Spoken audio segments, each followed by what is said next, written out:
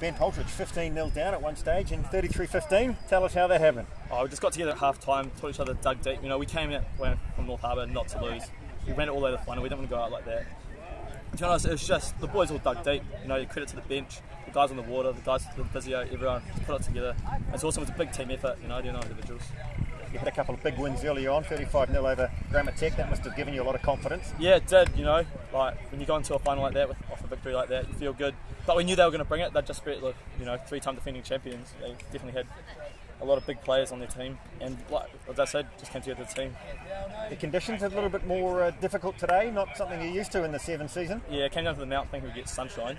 But it was still good. To be honest, I don't think it was too bad. The ground was dry, the ball was dry, and we got to play some good sevens. Now your own form, pretty good there, finishing off 3 or 4 tries in the semi-final and then another couple in the final. As again, credit to the team, you know. I got the ball in space, I'm obviously going to finish it off. That's the winner's job, you know. Yeah, it felt good, to be honest, yeah.